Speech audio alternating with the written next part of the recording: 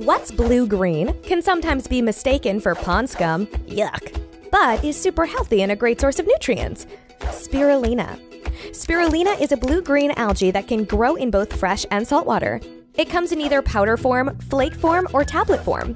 Despite its icky look, spirulina is very good for your health, as it's considered one of the most nutrient-rich superfoods available.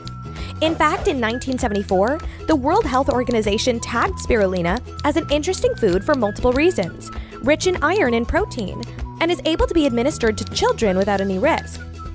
Also, in the same year, the World Food Conference declared it as one of the best foods for the future.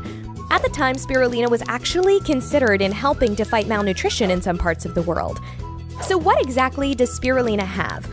It has a high protein, calcium, and iron content. It also boasts a host of other nutrients, including copper, chromium, manganese, phosphorus, potassium, sodium, selenium, and zinc.